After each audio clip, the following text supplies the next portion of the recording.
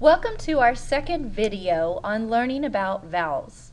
Last time we learned that a vowel is short and happy when it is closed in by a consonant and there's no other vowel close by. So this word would be ip, rip. Now this video is about naughty vowels.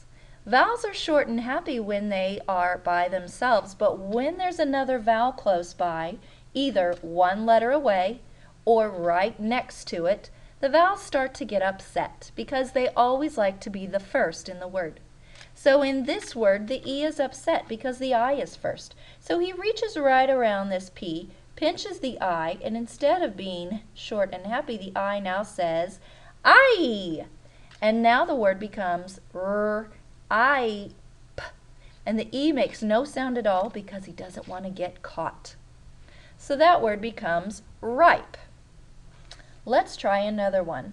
In this word, R-A-T, the A is closed in and there's not another vowel close by, so the A is short and happy and says ah.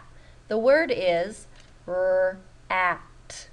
But if that naughty vowel comes along, he starts to get upset because he's not first in line, so he reaches under the T, pinches the A, and the A is not happy anymore. She screams her name, A, and the word is now ate, and the E is silent so that it doesn't get caught.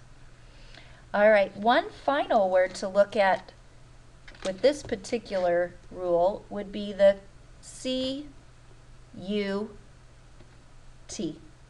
Again, this vowel is short and happy. It's closed in by a consonant, and there's no vowel nearby.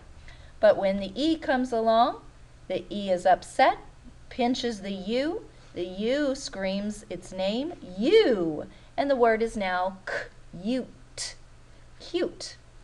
Now, vowels can pinch when they are one letter away or right next to it. So in this one, the E is still upset, and he can still reach the U. So the E reaches the U, pinches him, the U says his name, and the E is silent. Q. This happens in some other words that you might have seen, such as M-E-E-T. This word is, the E pinches the E, he says his name, he's quiet. Eat, meat. It can happen in words like R-A-I-N,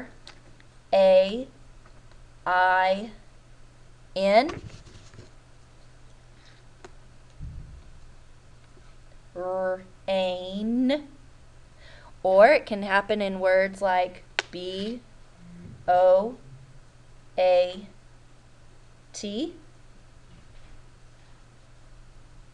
O-B-O-T.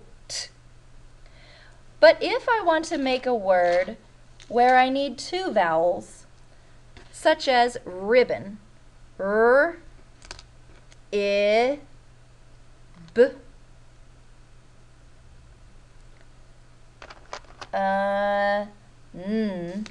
ribbon, I have to ask myself, is there an opportunity for pinching?